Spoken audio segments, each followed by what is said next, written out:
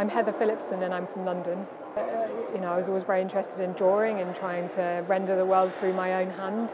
And then as I got older, that developed into trying to kind of re-engage with the world in lots of different ways, and to inhabit sites of fantasy and imagination and to put them back out into the world, to sit alongside it in some way. My work's called The End. It feels surprising to be shortlisted for the Fourth Plinth. I didn't expect it at all. I know it was a good and long shortlist. The other people on the shortlist are really strong, so I feel that I'm in really good company, and I personally would be very pleased to see any of these sculptures on Trafalgar Square. Please let me know what you think about my work.